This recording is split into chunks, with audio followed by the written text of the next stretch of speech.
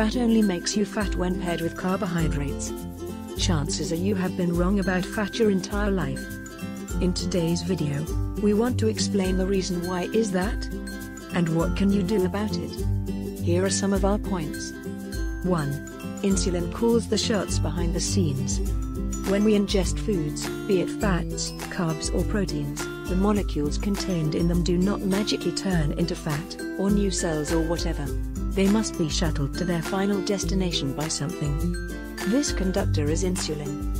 Under normal circumstances, by normal, we mean occasional stimulation, insulin is the prodigal hormone. It is important for ensuring nutrients get where it has to go, so that cells and subsequent organs function as they should. However, following the introduction and subsequent frequent consumption of carb-heavy foods, insulin started working overtime, hoarding nutrients into cells, more particularly fat cells. As these fat cells grew, and insulin lost sensitivity, a dangerous cocktail of elevated blood sugar and fat levels resulted, setting the stage for diabetes and high cholesterol. 2. Fat does not like to be stored. You may or may not know insulin by its name, the storage hormone, as its primary role is that defined. However, fat had different things in mind. Research has shown that our ancestors were very lean and healthy, all thanks to a primary fat metabolism. Their diets consisted mainly of wild animals, with the occasional forage consumed too, such as berries. The result was a metabolism that used fats for fuel, the way we were meant to function, but altered via means of mass-produced cheap carbohydrate foods. Under the influence of insulin, however, fats are powerless to be burned directly as fuel, and will only be called upon in cases when sugars are low.